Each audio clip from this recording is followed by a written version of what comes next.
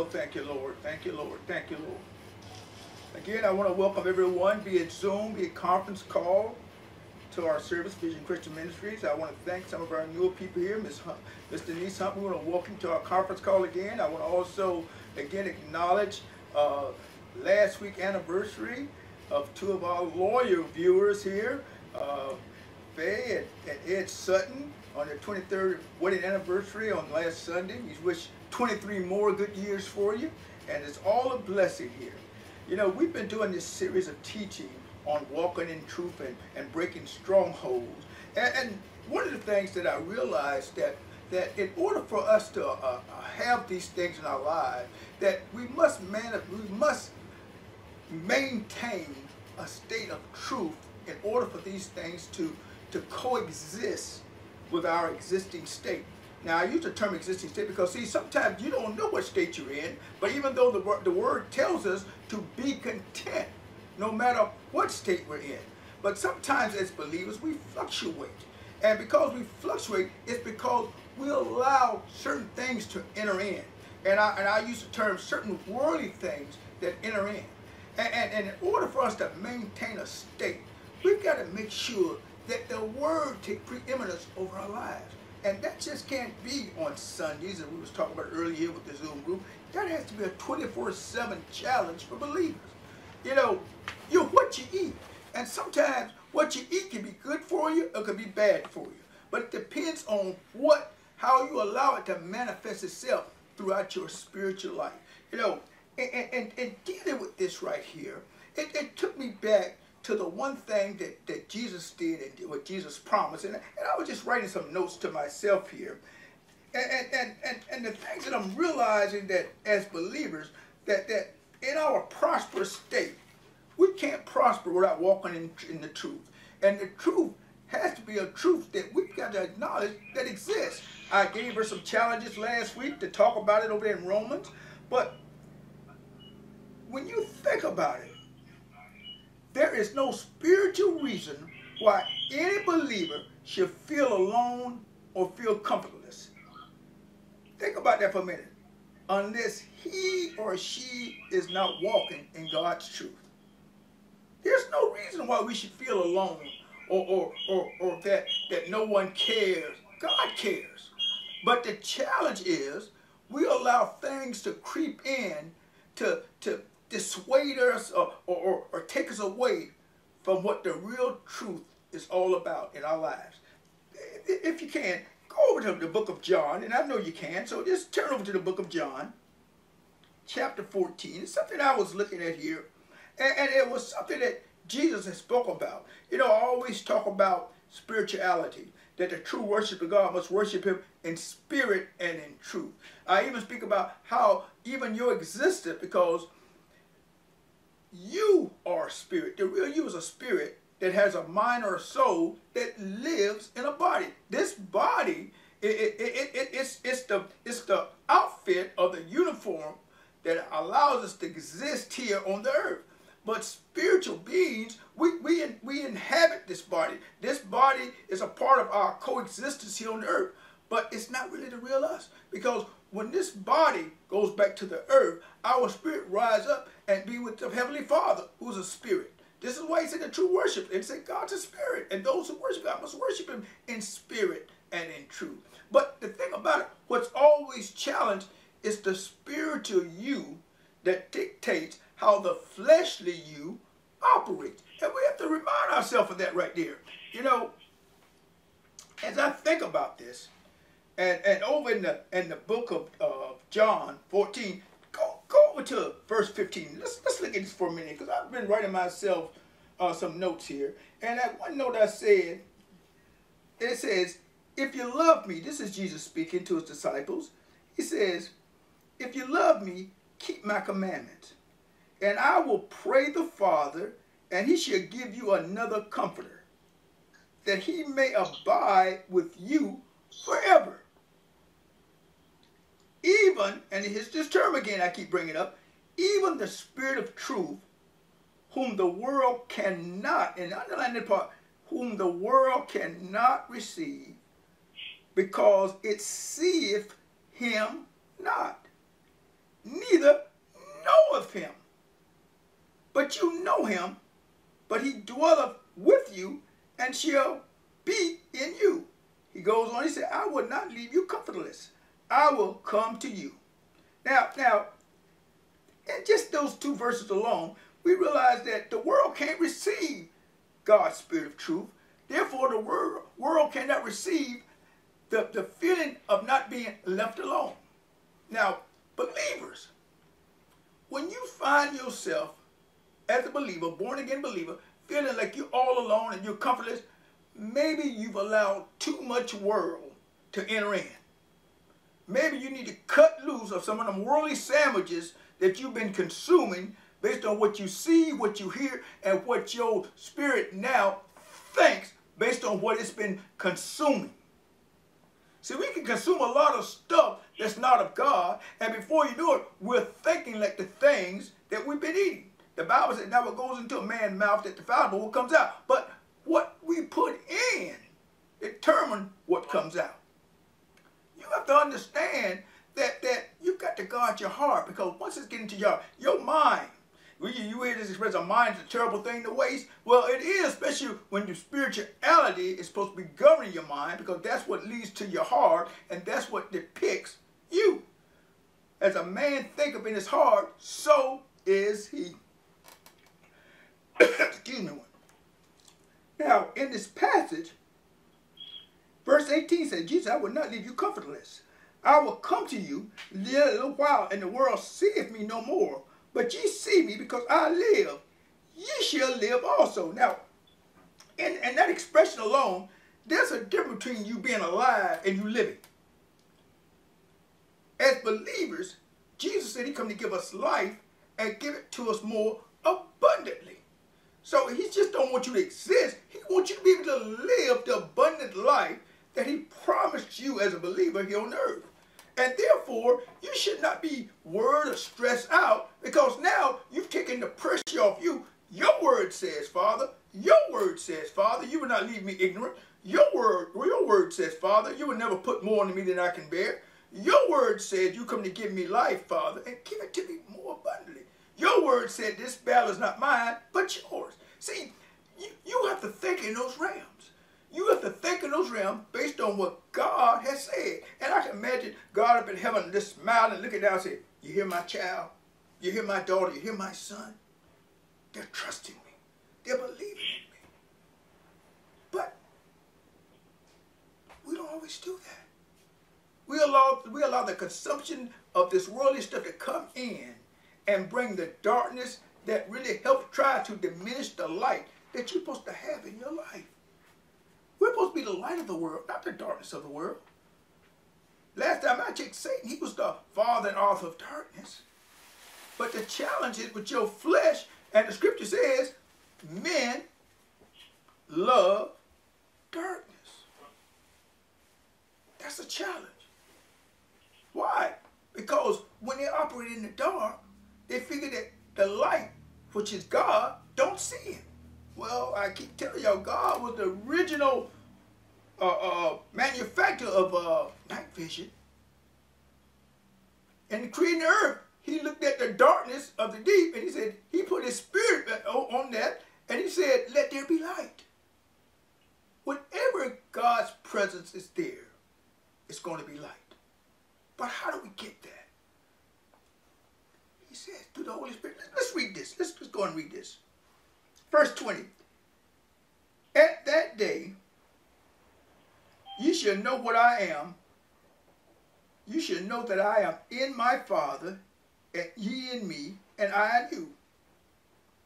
He that hath my commandments, and keepeth them, he it is that loveth me, and he that loveth me shall be loved of my Father, and I will love him, and will manifest, he says here, myself to him. In other words, he'll let you know I'm always there. It's a continuous process. But that's based on you having a love for him and trusting him, he says here. It goes on, and look what verse 23 says. Jesus answered and said to him, if a man love me, he will keep my words. And my Father will love him, and we will come says, and make our abode with him. He said that he's going to be present with you. He's going to live inside of you. So any darkness come there, the light, his presence, will always override it and keep it from having a toehold in your life. That's what he's saying. What hinders that, brothers and sisters? What hinders that? Well, when you have too much darkness, when you consume too much darkness, you bring it into your life yourself. This body is your house. God said, I want to reside with you, but I want to reside with you based on the light. I can enter those rooms where my light, where my presence, where my word is, but that darkness that you're trying to consume, I'm not there. You have to allow me in. You have to let me in. You have to put that part of your life into my space. He says here, based on loving him and keeping his commandments. I read here, and I was writing a note here. In verse 23, it says here, Jesus speaks about God, and Jesus will begin to live with you, inside of you, but it's based on your obedience to his word. We all know obedience is better than sacrifice. You can go to church, you say you give this and you tithe that and so forth, but that don't make you obedient. See, everybody who obeys don't make them obedient. Obedience is a state. To obey is an action. Every time as a little boy, when I'm around my parents, I obeyed. The challenge was, what did I do when they weren't present? Was I still in that obedient state? You have to answer that for yourself. See, there's a tendency to think that even as believers, and the scripture said we honor him with our lips, but our hearts are from him. We're not in that state of obedience. Sure, we know how to do whole obey. That's an act. But obedience is a lifestyle. Everyone who obeys does not mean necessarily they're obedient. You ever notice that when you train your animals, they never talk about obey school? You send your pet to, you send them to obedience school. Because they don't want them to just obey for a moment. They want to be obeyed every day, 24/7. As I was reading the scripture here, and I'm just writing notes to myself, and I'm just sharing what God been dealing with me right here. He used this term in verse 24. He says, he that loveth me not, keepeth not my sayings. And the world which hear is not mine.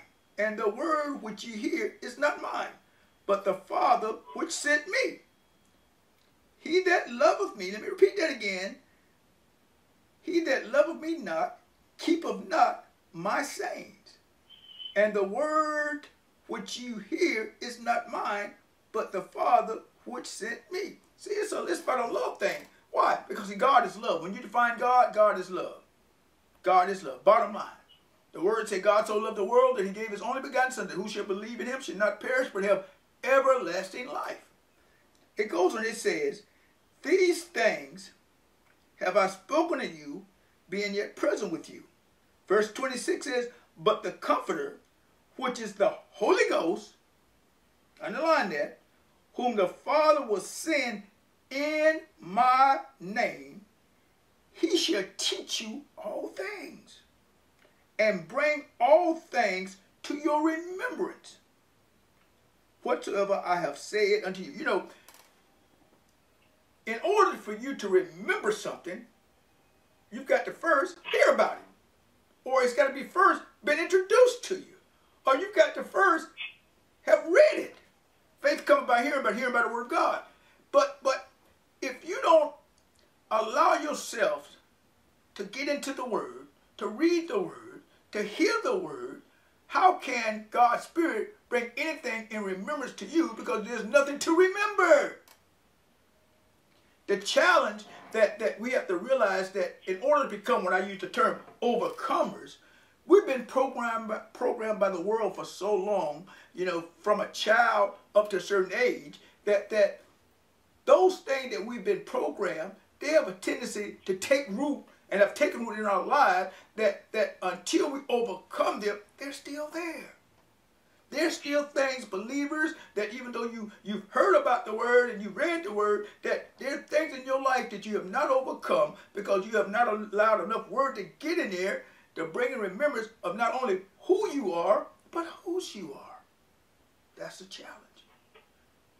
What are you saying, Pastor? You are not allowing God to have his continual manifestation present in your life. That's why sometimes you feel alone. You feel comfortless. That's why you feel that you got to do this and do that on your own rather than trust God. That's why you're trying to fight these battles on your own rather than not realizing that he will bring back to you that this battle, stop, hold up. This battle is not yours, but mine. Trust in me. What do you mean trust in you? My scripture says trust in the Lord with all thy heart and lean not to thine own understanding.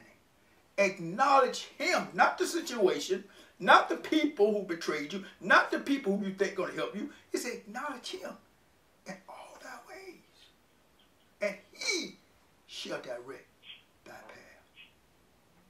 When you're seeking direction, sometimes we're seeking it in the wrong areas, from the wrong people, based on what the world says we should do, rather than what God is saying you should do. That's a challenge for believers. That's a challenge for all of us. There has to be a constant manifestation. He says here. He says here. And if you look at verse 22, go back to verse 22. Judas unto him Iscariot, not Iscariot, Lord, now how is it thou wilt manifest thyself unto us and not unto the world? The world is full of darkness. But those who are in the light, who walk in the light, those are the ones going to have my presence constantly with them. This is what he's saying. This is what he's saying to you. That the manifestation, his presence, is there. He goes over here, he says here, in verse 24, and I'll drop back down again, he that loveth me not, keepeth not my saying. And the words which you hear is not mine, but the Father which sent me. These things I have spoken to you, being yet present with you. In other words, he's there. He goes on here. He says, but the Comforter, which is the Holy Ghost, verse 26, whom the Father will send in my name, he shall teach you all things and bring all things to your remembrance. Whatsoever I have said unto you, remembrance whatsoever I have said to you. Then he says in verse 27, peace I leave with you, my peace I give unto you. Not as the world giveth, give I unto you. He goes on, it says, let not your heart be troubled, neither be afraid.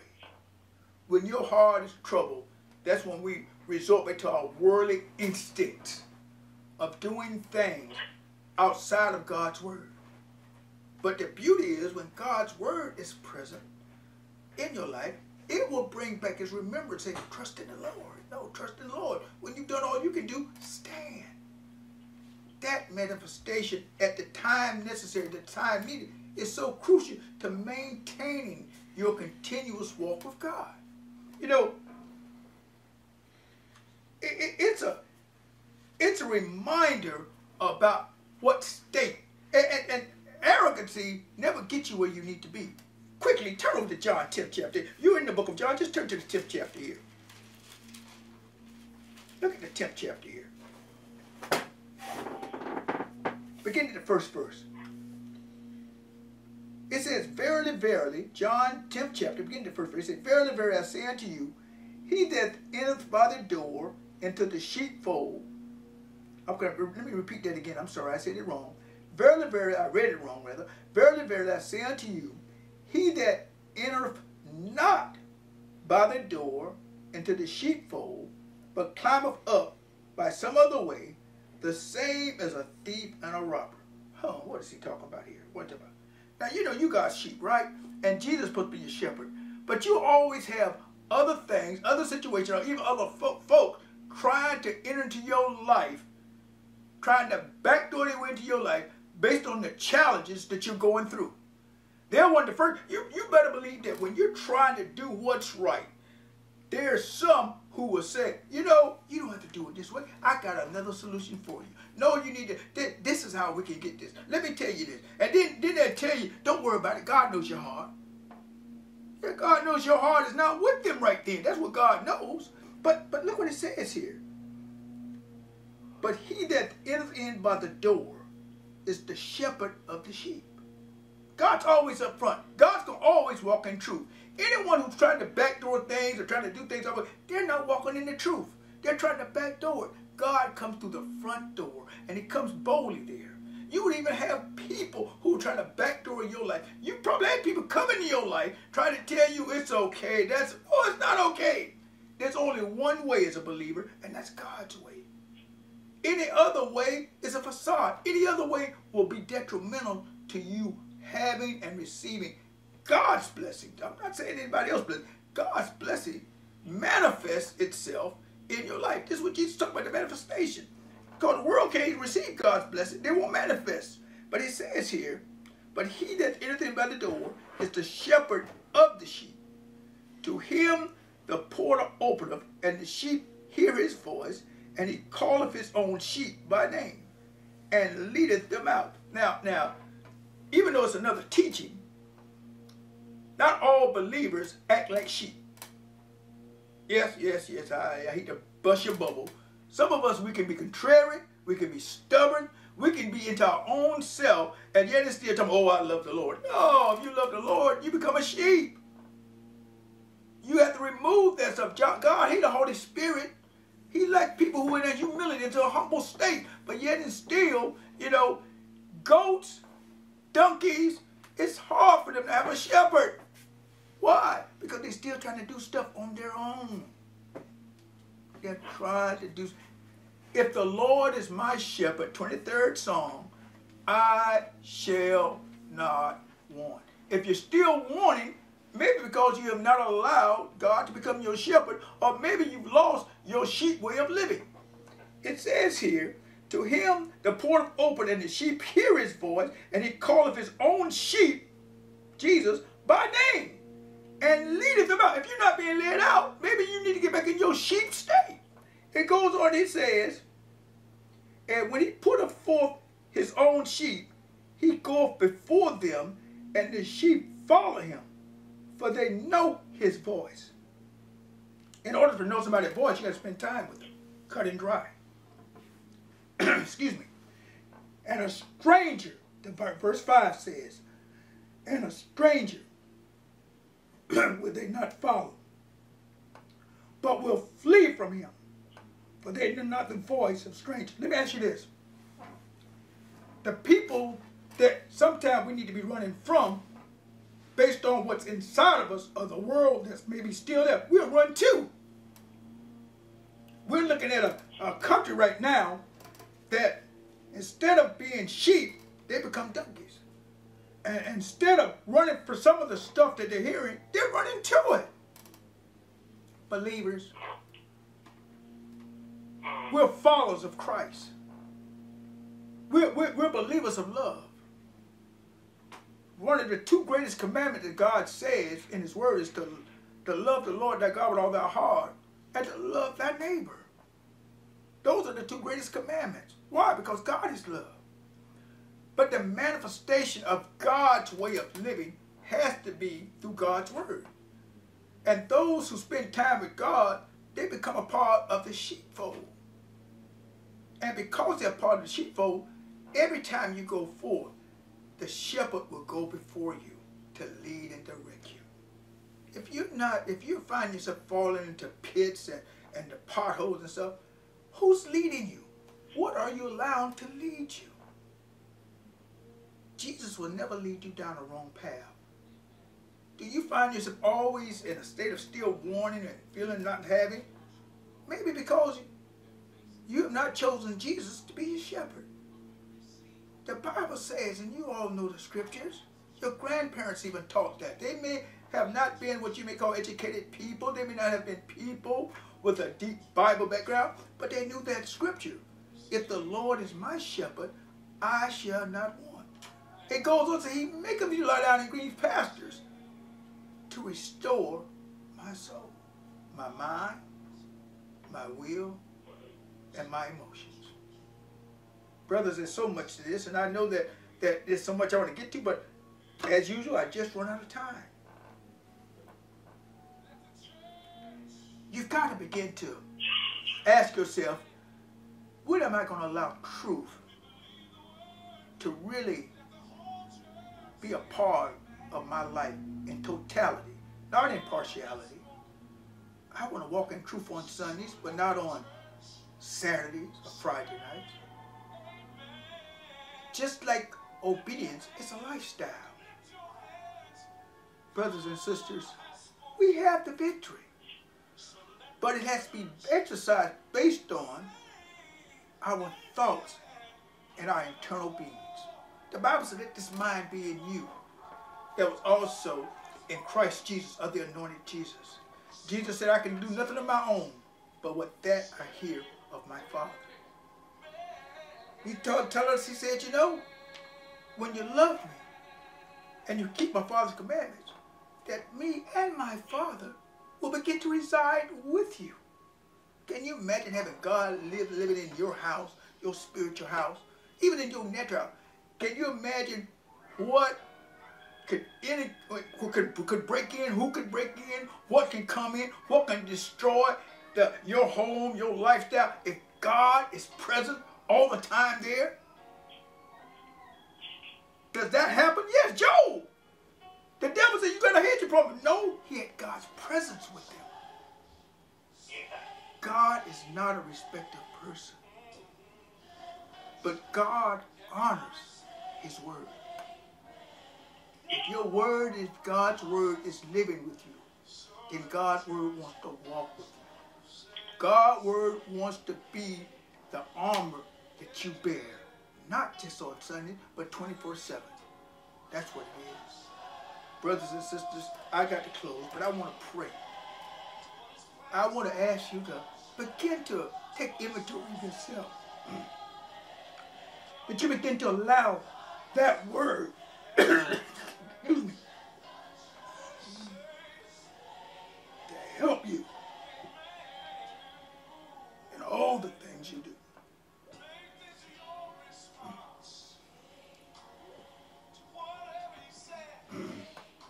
Father, as I come before you today, I take authority over the physical challenges that's trying to attack me right now. Because this word's going to get out. And I'm going to allow it to get out based on my trust in you. Thank you for clearing the throat up, Father. Help us, Father God, to walk in truth. Help us, Father God, to abide in truth. Help us, most of all, to live in the truth, that the world may see your light inside of us. Father, I thank you today. I thank you for all the hearers and the listeners of your gospel. Allow your truth to reign supreme 24/7, not some of the time, but all the time. Help us to be constant recipients of that word, of that truth. Help us to know, Father, if you are for us, who or what can be against us. Lord, I thank you today. I thank you for your manifestation constantly inside of us, Father. I thank you for your truth always residing with us. I thank you for your love taking its rightful part in each and every one of our individual lives. I praise you today. I thank you today. I acknowledge you today, Father. And I thank you, I thank you, I thank you for the victory we have with you, in you, and through you this day, through your word. In Jesus' name we pray. Let the church say, amen.